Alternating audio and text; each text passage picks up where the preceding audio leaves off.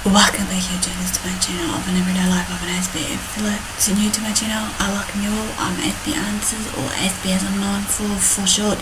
I'm all about creating mental health and awareness and sharing my life stories with Aspergers Syndrome and the like, along with tips and advice with your general health and your mental health in check. So it has been put to my attention, as I said before, that I'm hoping to do as many autism and series, even though there's going to be a broad spectrum of it. So hopefully you'll enjoy these. Smash the like if you are, and also along the way of smashing the like, let me know below what you may want to see in the near future so I can get on top of it. So as you know, I'm doing the Autism and Change series that's going to come into effect now, and some of it will be listed under the playlist of that, or just wherever it may be. So this one's all about autism and change, transitioning from leaving school. So let's begin this, and hopefully you're enjoying this, as I said, and follow along with me. Right, leaving school.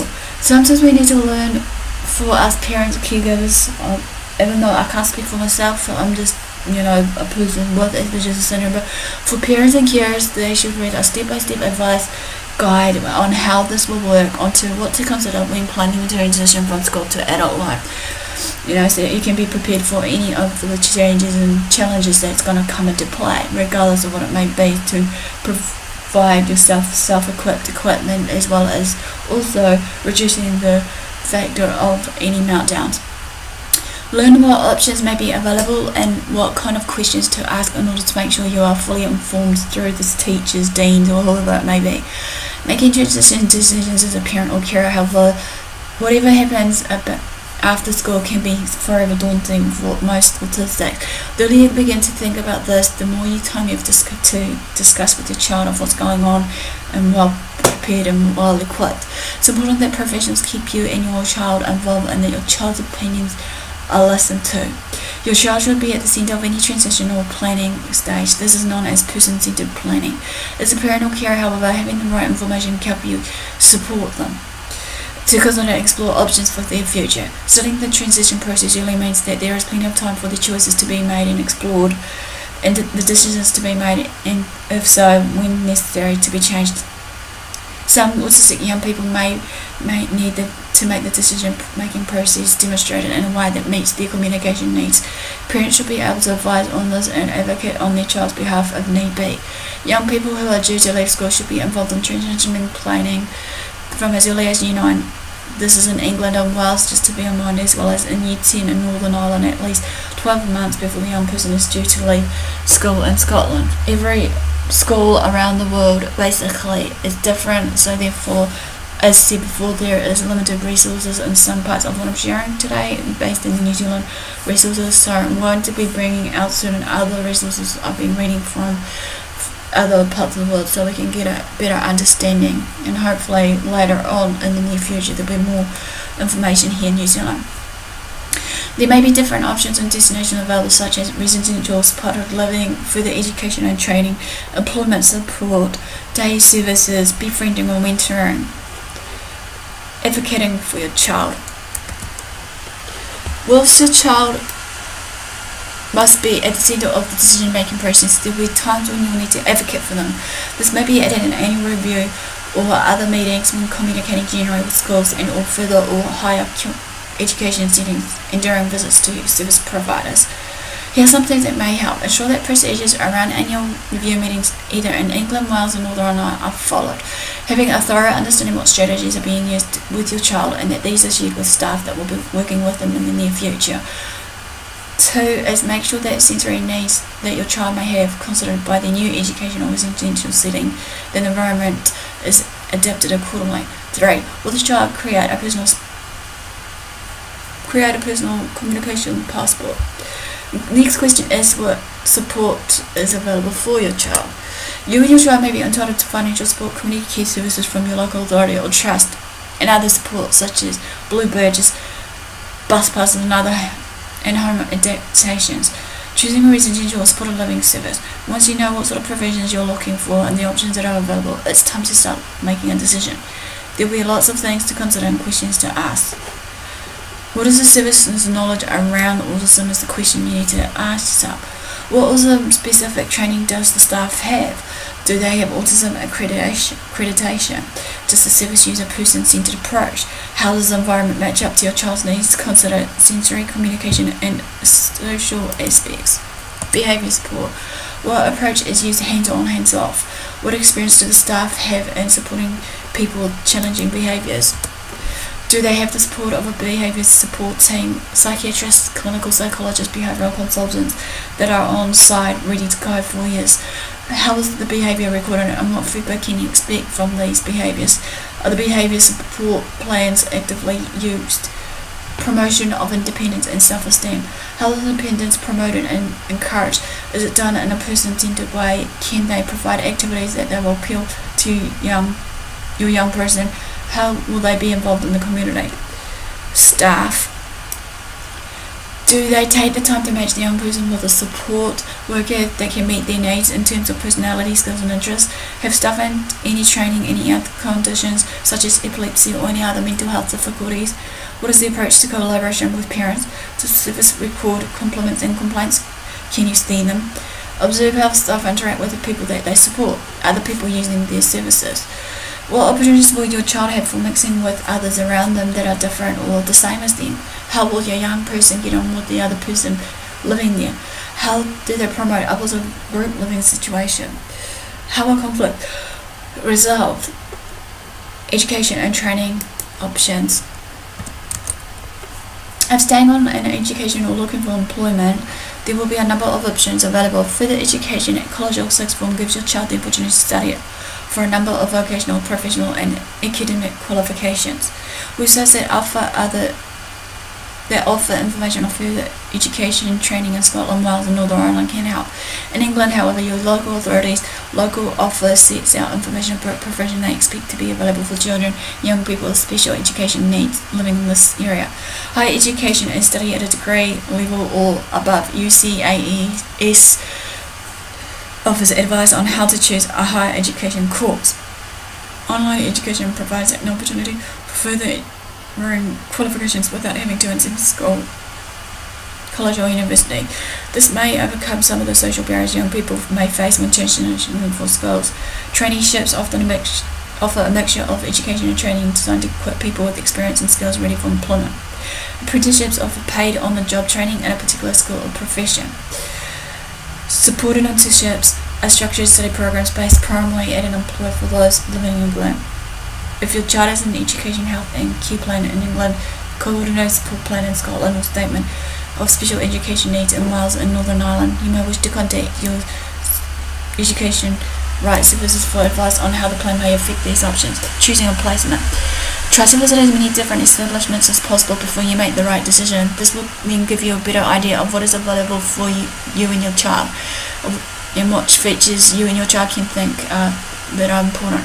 You may find that a particular placement you wouldn't have considered may be right so you like its environment and ethos. Study exactly what you need to know in advance and take a list of questions with you. Wherever possible, ensure that your child is central to make the decision. Employment support. Many employers are committed to creating opportunities for people with disabilities but are unaware of the specific needs for autistic employees. The workplace support service programs and providers can provide non-managerial support, advice and guidance for autistic employees and the employees. Developing skills for adulthood. You may also wish to explore what skills and support your child may need to help them make a successful transition to adult life. These can include developing social skills, support for good mental health, access to social growth, buddying or befriending, support to live more independently, learning about managing money. Sometimes you can read about the procedures involved in transitioning from school in England, Wales and Northern Ireland and some of the sites. What to do if you are also autistic. If you are autistic, it would be helpful to explain this to professionals, but at the earliest opportunity when you can get it. You can request that they make reasonable adjustments to help you, such as giving you information in different formats, providing a quiet area for you to wait before meetings, allow you to record meetings. Student and teacher chat on a sofa. Making transition decisions as a young person. You and your family may not know what you want to do when you leave school, and that's okay, because obviously it can be scary and daunting. Start to think about it early when you are 14 years old. However, this will mean that you have time to consider your options and visit different places so you can make an informed decision later on.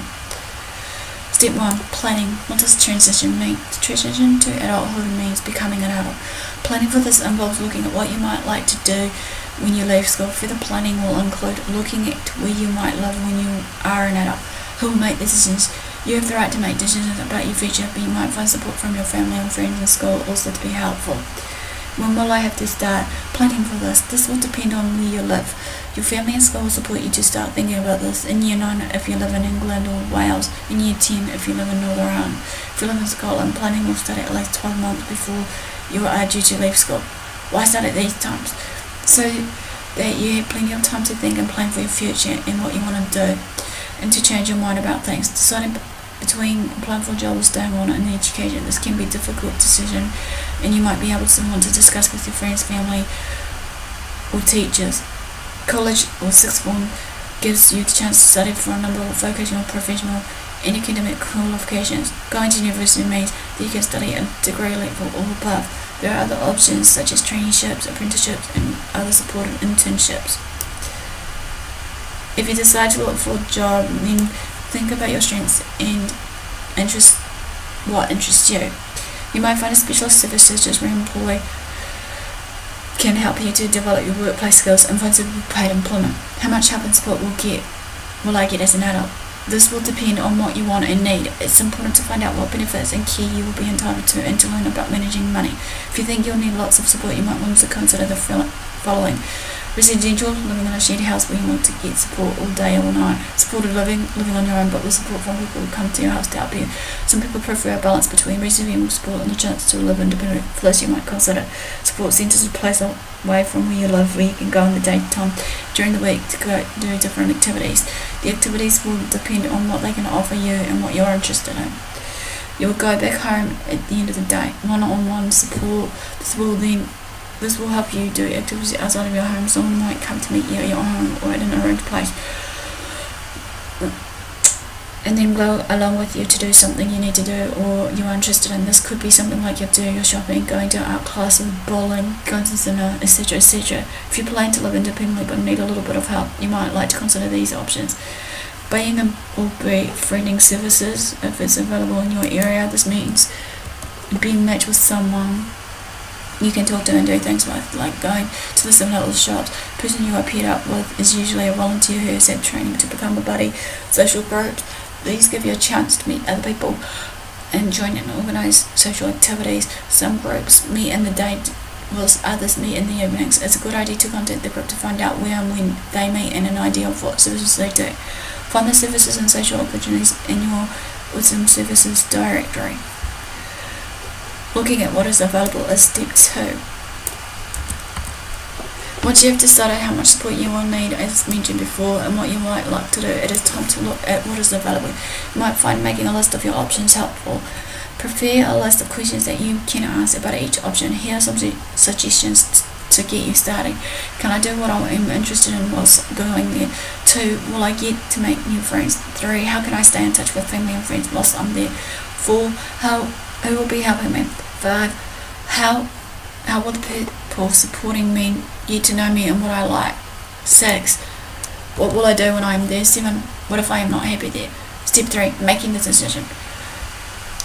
To help you make the decision, visit some of the places on your list that you've made beforehand. While you're there, record your thoughts. Here are some ways you can do that. 1. Take some photos to help you remember what it looked like. Ask permission first, however. 2. Tell someone what you think and which ones are your favourite. 3. Voice record what you think of each place whilst you are there, maybe using a mobile phone to do this or a tape deck recorder. 4. Rate each option as you visit. Green equals grey, orange equals okay, red equals rubbish. It might be also helpful to talk to people who have already used these services, school or college. Writing out questions you could ask will help you prepare for this. Some questions you may want to ask is, what do you like about it? What don't you like about it? Do you feel you have enough independence? What did you do today? What are the staff like in area of forte. Well, this quickly ends our short brief overview of autism and change, transitioning, leaving school. Give me a like for thumbs up as well, comment below. Feel free to share these videos around to family and friends. Feel free to subscribe to my channel if you want to be part of my YouTube family and journey with me. Feel free to turn on the notification bell so you can know what's going on with me. So no further ado guys, thanks for watching, do what you love it too. Until next time, Aspie signing out.